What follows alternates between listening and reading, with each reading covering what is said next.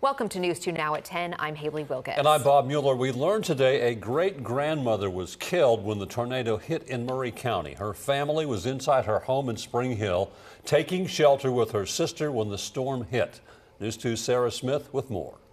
This is a picture of Cheryl Lovett. She lost her life in Wednesday's EF3 tornado that ripped through Maury County. Today, her family and loved ones sorting out the damage. They did go by and try to gather what they could gather today. But like I said, everything's a total loss. Erica Sullivan is a family friend, especially close to Cheryl's daughter, Bree, who lives on the property too. They lived right beside each other, very much alike, outgoing, bubbly, fun, always had a smile. Bree, understandably not ready to talk. She's dealing with the loss of her mother and her home and cars also destroyed. They're just trying to collect everything and carry on right now. Friends say Bree and her family have a place to stay for now, but they set up a GoFundMe because they'll need help down the road.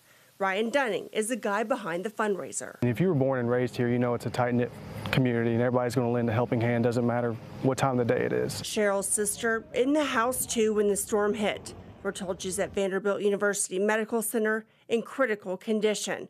A small town coming together in the biggest of tragedies. It's devastating, especially when it's so close to home. And again, when you have friends, family that lose friends and family, it's just really, really hard. We have more on how you can help the victims of Wednesday's tornadoes on our website. In Maury County, Sarah Smith, News 2.